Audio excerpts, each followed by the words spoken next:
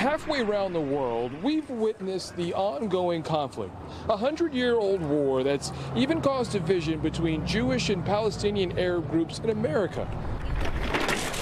Now, the divide has spilled over to include a now-canceled food truck event in Kensington. It was a statement that was made on the internet and then was flipped into anti-Semitic rhetoric, and I think that's not indicative of what we stand for. That statement came from the Israeli food truck Moshava Philly. Employees took to social media, saying they were uninvited to Sunday's The Taste of Home event. The post ignited a firestorm on social media. It then got the attention of the American Jewish Committee of Philadelphia and Southern New Jersey.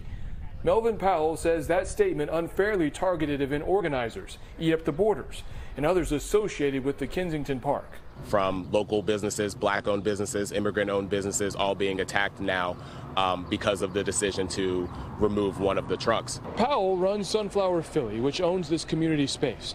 He says at past food truck events, both Israeli and Palestinian trucks were present.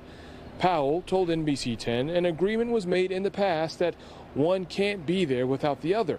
Well, this time, the owners of the Palestinian truck had to back out for an unrelated reason, which is why Moshava Philly, the Israeli truck, was asked not to come. The fact that we couldn't accurately represent both of them is the reason why we canceled this event today.